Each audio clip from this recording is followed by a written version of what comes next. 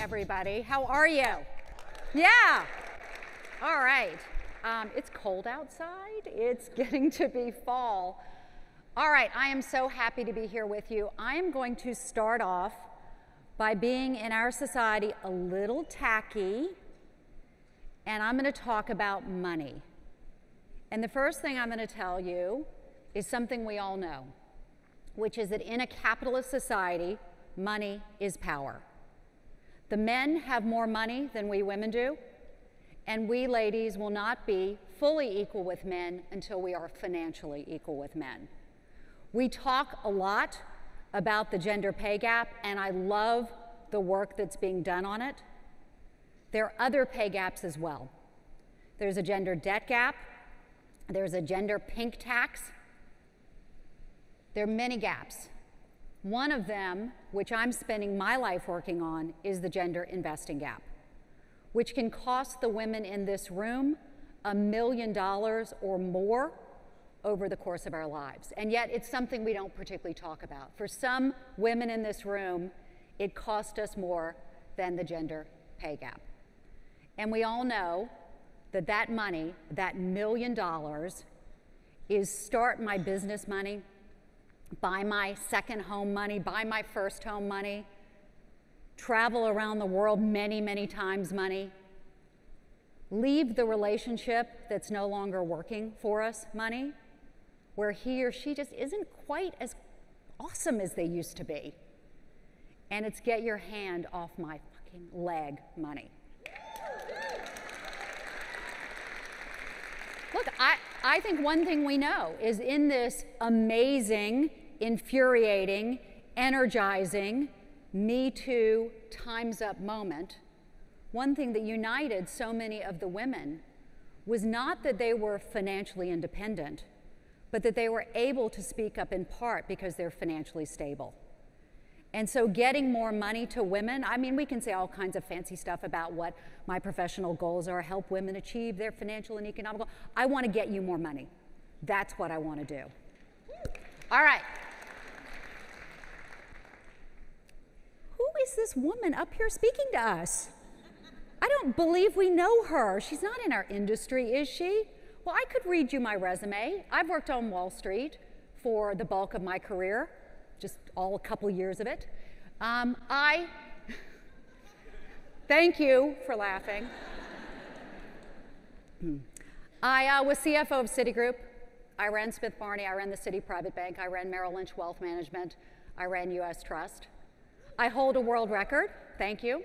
I hold a world record. Hold your applause for the world record. I'm the only woman who's been fired on the front page of the Wall Street Journal twice. It was so much fun the first time I did it twice. By the way, just sort of pro tip, you know, when you're fired on the front page of the Wall Street Journal, there's one of two reactions you can have. One reaction is, oh my God, this is embarrassing. And the other is, score, front page of the Journal. In other words, I'm sort of the investing and Wall Street industry's pain in the ass. Let me tell you, I've been asked to tell you a couple stories. So I'd love to. So first of all, back when I was a research analyst at Sanford Bernstein in the day, nobody told me back in the 1990s that as research analysts we were supposed to fall over each other, to fawn over the companies we were following, to be incredibly positive. And so I was sort of that negative Nelly that tried to speak the truth to power.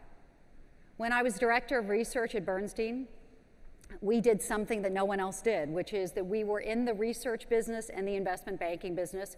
I won't drag you through the details of it, but suffice it to say that if one individual is trying to advise research individual investor clients and corporations, there is a direct conflict. These guys want to buy a stock low, these guys want to sell the stock high. Which one do you choose? And running Bernstein, I said, we can't manage this conflict. And so I took us out of the business. The business, we gave up millions of dollars of revenue. The business almost failed. Analysts were leaving us because they could make more money elsewhere. And then came the crash of 2000. Elliot Spitzer came in, read some emails from the big Wall Street firms, said, oh my gosh, these guys recognize they're screwing the little guy, and our business did this. I was on the cover of Fortune magazine as the last honest analyst. It was a bigger than life-size picture. I know because I put my face up against it. And it was bigger than me.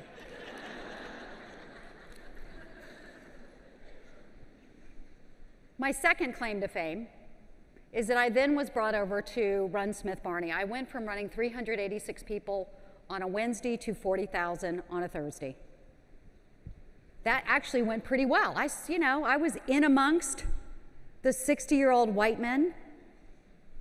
By the way, I love middle-aged white guys. I've been married to a couple of them. I think they're amazing. I mean, really. My current and last husband is, I was actually looking at him yesterday morning before I flew out. He is so white, he actually glows. It's a really unbelievable quality. Where was I? Oh, right, so I'm running the white guys. And we go into the financial crisis. And it turns out there were products at Smith Barney that we had sold to our clients that were supposed to be low risk, that the team analyzed as low risk, that were supposed to, in a bad market, go down a handful of cents in the dollar. In a bad market, that market, worst I've ever seen, worst I ever hope to see, they went down all their cents on the dollar. I went to my new, brand spanking new CEO. I sort of knew I was in trouble when he would never look me in the eye, but still I went to him and said, look, I think we should do something that is unconventional and really unprecedented. Rather than let our clients, not pay our clients, not admit we were wrong, let them sue us, let them hate us, let the business deteriorate, let our financial advisors be embarrassed, how about we do something crazy and partially reimburse them? He said no. I did some more analysis, came back. He said no. I did some more analysis, came back. It got to the point where he wouldn't speak to me, so I would wait outside his office to talk to him when he came out. The board caught word of it. The debate went to the board. Pro tip, important thing to take away, if all you take away from this talk is that if you take your boss on at the board level, you will be fired. Just saying. And I remember sitting there the night before talking to my husband and like, okay, best case, we partially reimburse clients and I'm fired. Worst case, we don't and I'm fired. Actually, it was really interesting because a lot of people said you were giving up a great job, a huge office, a car and driver, an airplane, warm chocolate chip cookies, a lot of money. How'd you make the decision? And I'll tell you the way I make all my tough decisions is what would I want my children to see me do? And so I went to the board. I won at the board. We partially reimbursed our clients. And a couple months later, I was fired. The guy they invited to leave, the middle-aged white guy they invited to leave the month before me, they gave him $42 million. Anybody want to guess how much they offered me? That would be zero, Kat, thank you. That's sort of my history. I could go on and on, ups and downs. But during a period of transition, after I stopped drinking heavily, finally got out of my sweatpants and put on some mascara. Sitting there one morning, putting on my mascara, and do you ever have those big moments? That massive insight where you sort of like, y'all are creative people, right? You know what I'm talking about. Does your head shake? My vision shook. And I'm like, oh God, I'm about to have a huge idea. Does that happen to you? Because that happened to me, so I'm putting on my, oh man. And the idea that hit me was the retirement savings crisis is a woman's crisis. Okay, little real talk, ladies. We live 6 to 8 years longer than men. 80% of us die single. 90% of us manage our money on our own at some point in our lives. And we retire with 2/3 the money of men. At that point, I began to think about this pay gap and how that can not only help us live better lives, how it actually helps the economy grow, how it's better for our communities and our families because we put our wealth back into them, how it's good for nonprofits because we give a larger percent of our wealth to nonprofits, but that it also, were we to close that gender pay gap, it closes the retirement savings gap by 1/3. And I began to think about the gender investing gap. When I Googled it later, there was nothing there. It was not being spoken about. But when I stepped back, I thought about my career on Wall Street and how at Merrill Lynch, at Smith Barney, the vast majority of our clients were male, that you couldn't get rid of them. I mean, they wouldn't leave. The attrition rate was a low single-digit percent, but that in the year after their spouse's death, women leave at a rate of 80%. And I began to think about how the industry the women didn't seem to be investing as much, didn't seem to be taking to the industry. And I thought about all the reasons I had heard for why we women don't invest. We're risk averse. We just shy away from risk. We're not that good at math, like the guys are. We're really not very good investors. It might be because we're emotional. We need to have a relationship, the warm and fuzzies, in order to do it because we're women. I don't know, there's something about having a uterus that just makes all these terrible things happen to us. And of course we need more financial education. Well, that sounds right. Of course we need more financial education. Oh my gosh, so do the men. We're not risk averse, we're risk aware. Funny, crazy, but women don't really like to take on risk if they don't understand it. And by the way, explaining it to us in terms of standard deviation and drawdown risk doesn't do it for us. We're as good or better at math than the guys are. We get better grades in everything than the guys do. Don't tell the guys, we don't want to make them feel bad. We're better investors. We tend to earn, when we invest, a 1% annualized better return than the guys do, which adds up to a ton over the course of our lives. Why is that? I think it's because the men are cursed with testosterone. They tend to trade more than we do. They tend to fall in love with their winners. They tend to sell their losers at the wrong time. During periods of financial instability, they trade too much. Testosterone, it's a curse. In fact, there's research that shows, by the way, I'm joking, guys. Again, been married to a couple of you, think you're amazing. There's actually research that shows on the trading floors of Wall Street that poor risk-taking rises and falls with men's testosterone levels during the course of a day. True. In a day, the most compelling research about the industry that is the core of our economy that is completely ignored. By the way, my industry, Wall Street, went into the financial crisis white, male, and middle-aged, came out whiter, maler, and middle-ageder. Diversity has gone backwards. But that's a side note. Don't get me started. Financial education, right?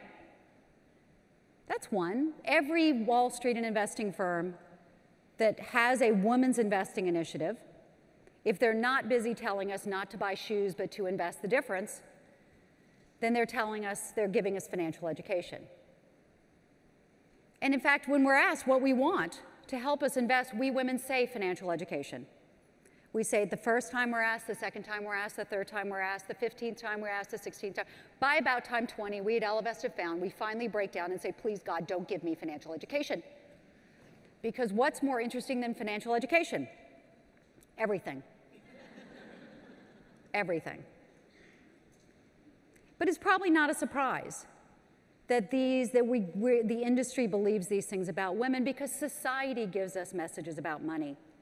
That if, in fact, we could go back 100 years and say, let's keep the women from the money, the things we would do. We'd start out when we were children telling us that the topic of money is tacky. Daddy, how much money do you make? Sweetheart, don't worry about that. That's not polite conversation. In fact, we would get lesser allowances than our brothers for doing the same work. That is true. We would get poorer grades in math for the same answers. That actually happens too. When we graduate to our teen magazines and our women's magazines, we would definitely know the 6 ways to the perfect smoky eye. But when it comes to money, we would be infantilized. We would be given messages, there's recent research on this, that talk to us about money as to how we spend. We spend too much, we waste our money. Don't buy a latte, save it instead. Boys, on the other hand, would be given much more concrete messages about money. We'd be given quizzes. Are you a Carrie or a Miranda when it comes to money? Can you imagine Jim Cramer turning to Dylan Ratigan on CNBC and saying, what is your money type? We would be given messages that money is unladylike. There would be no amount of money that we could make it work that we would feel good about, that we would be willing to tell our friends about, right? I just challenge you for a second. If you were to go to your best friend, or maybe the person you're sitting next to, and you were to have a glass of wine later, what is the amount of money that you would feel good telling her? Because either you're making too much, and you're sort of embarrassed that you're doing well. I mean, gosh, God forbid, what if you're making more than your spouse or partner, right? There's new research, even the millennial females feel like if they make more money than their spouse or partner, they are emasculating him in a heterosexual relationship. Or you're not making enough, and you've wasted your parents' money that they spent to send you to school. There's no amount of money that's the right money. We would be in a society that started as a puritanical society. We would be much more likely to have sex with someone on the second date, first date, third date. It's been so long since I've dated, I have no idea what date it is any longer. Fill in the right answer for me, please. But can you imagine if on the third date you said, how much money do you make? Yeah.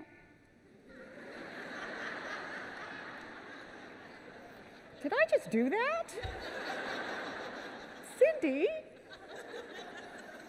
There'd be no fourth date.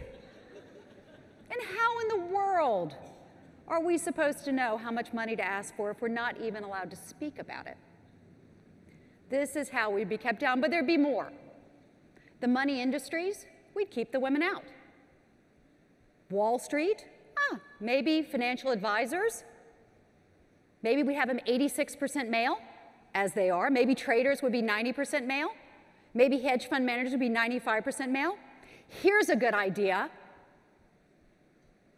Let's brand these industries, let's brand this industry as a meritocracy. The best rises to the top, the cream of the crop. And if it just so happens that 90% of the best folks for the trading businesses are white males, it's a meritocracy, heat-seeking missiles for returns. Except financial crisis. True also in the venture capital world, where 95% of investors are males, and so we've kept women somehow out of these money industries, which means that women don't get as much venture capital dollars, despite the fact first-round capital tells us the returns for businesses run by women are 63% better than those run by men only. But we get 2% of the dollars. Friggin' crazy. And on investing, would it then be any surprise that that industry does a better job for men than for women? And rather than blame women, if we take a step back, think about the investing industry as it is today. Beat the market, outperform, pick a winner. Who's your money manager? Alpha. CNBC is ESPN, right? It's a competition. The industry symbol is a bull. You're branding people, that's a friggin' phallic symbol. I don't know of a single woman who's like, that bull speaks to me. My favorite two brands are Tory Burch and the bull. It might as well say He-Man Women Haters Club. Right there. And so that, rather than it is something inherently wrong about us, it's the fact that the industry has been built, I don't think ill-meaning, but been built by men for men. And so what I decided to do, first of all, when I first had this concept, I'm like, the gender investing gap. Well, look, I'm not an entrepreneur. So I'm going to take this to some of the big bank CEOs, and I'm just going to give it to them. I'm going to say, hey, there's this gender investing gap. And it's not that women don't have money. We control $6 trillion of investable assets. 90% of us manage our money on our own at some point, so it's a huge market opportunity. But let's do some deep research into what will motivate us to invest. So I went to the CEO of one of the biggest banks on the friggin' planet. We had breakfast. He's a friend of mine. And after I went through this whole thing, $6 trillion, don't invest as much, 90% manage their money on, he looks off into the distance.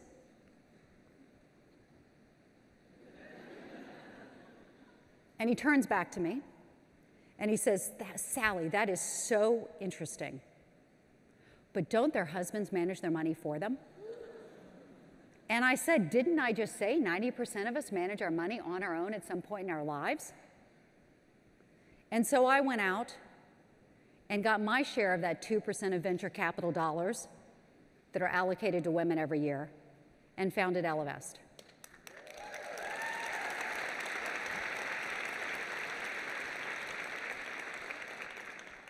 If I'd actually known how difficult what it was we were going to do was, I probably would have wept first and then done it again. But it's been fascinating. We did thousands of hours of research with women like the ones here. And what we discovered are a handful of things. So I started off, you know my bias? I started off with, I think we women have emotional blockages around money. And so I think we should do like a Cosmo quiz to get through the blockages and get us to invest. And so I spent real money on this and real time. And the women did this to me and sort of said, I do have emotional blockages, but I'm not interested in solving them with you. Instead, what we found is that we women tend to be very practical. We don't care about winning. We don't care about outperforming. We're super busy. What we want is to get from point A to point B. I have this much money. I want to start my own business in 5 years. How much will I need? And can you get me there through investing? I have this much money. I want to retire at the age of 60, 55, 65.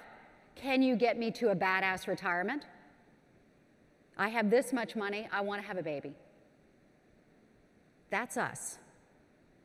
Be a fiduciary. Put my interest ahead of yours, you tell me. I don't care about the fancy money manager. I don't care about taking on more risk. Just get me there with the minimum risk, and you please do the work. I want you, Sallie, you said, to be the only investment platform, the only one, that takes into account that women live longer than men do. Super important for retirement planning. Just as gender bias falls, for medical issues, right? We think about it as being men. So my industry thinks about retirement as a male thing. We're the only ones that take into account the unfortunate reality that our salaries peak sooner than men's do. Very upsetting, but you better take it into account. The good news is that all the work as a digital-first investment platform compared to all the others out there that started, the Betterments, the Wealthfronts, the SigFigs, all the personal capitals, we have been the fastest from a standing start. We launched 2 years ago, the day before the election, because we were going to have a female president. Amazing.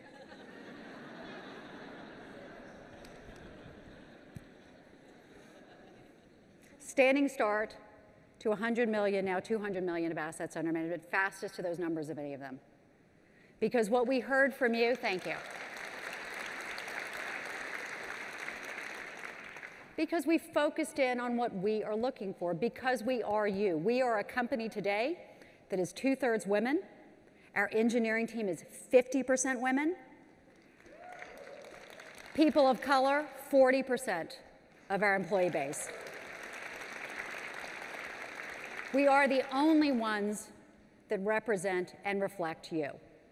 And it's not, don't worry, it's not for lack of experience. I've got decades of it. My chief investment officer has decades of it. Our head of compliance has decades of it. Our head of operations has decades of it. And then we have a whole bunch of 24-year-olds who tell us how dumb we are, who provide the spark and the innovation and the creativity. And what we're hearing from so many women is, you're finally meeting my need. And by the way, why would I want to put my money with an industry that hasn't respected me or where I wouldn't want my daughter or my son to work. It's hard. I wake up at 3:30 in the morning with an ill-defined sense of dread every day, because what we are doing is so important, and we are the ones who are doing it. We are the first to have taken women seriously. My friend Cindy Gallup, I quote her everywhere I go, right, about how much success there is to be had if you take women seriously. And we really are working to do that. We also are offering, and the only ones, 86% of you have said you're interested in investing for impact. That you don't buy the old Wall Street, belief that you can either have impact or you can make money. You've said, nope, we want to multitask. We want to make money, and we want our money to do something important. And in the case of Ellevest, that important thing is often investing in other women. I'll admit it, I thought gender lens investing was dumb. Investing in women, why would I do that? Except, I'm already gender lens investing, I'm just investing in men, who again are amazing, except we women, when we run companies, we have higher returns, we pay back our loans to a greater degree, we can be just a better investment. And so beginning to intentionally move our money to support other women is a win-win. When I said that we women, by not investing as much as the men do, even without closing our gender pay gap, are losing $1 million over the course of our lives, some of you are like, oh. Others you're like, yeah, that just feels, I don't know, I can't deal with that. So let me get it to some very concrete numbers for you. How much it costs you a day. So let's say you're making $85,000 a year. You're putting aside 20% for your future, which is what experts tell you to. So you are getting it done. And you put it in the bank. And you wait to invest. It's going to take a while. Even though at Ellevest it can take 15 minutes, but it's going to take a while. I got other things to do. I got laundry. I got to get that raise. I got this issue at work. So you wait. Costs you $100 a day. Not in the first days, but because of compounding over time. Now let me ask you a question, Cindy. If you were to have a hole in your purse and $100 fell out today, and then $100 fell out tomorrow, and then $100 fell out the next day, and the next day, and the next day, how long would it take you to fix your purse? It wouldn't take you a week. You'd do it today. And so what I'd love for all of you to do, I've got a special present for you. It is to give you that day back, that money back. I want you all to go now, during a break, tomorrow, et cetera. I know you've got your things you can write down. I want you to go to ellevest.com, ELLEVEST.com/3, the number % spelled out. You can there get a free financial plan, the most sophisticated, in my opinion, out there, that I used to sell when I ran Merrill Lynch for $1,200. And you can get some of that, we'll give you a gift to give you some of that money back.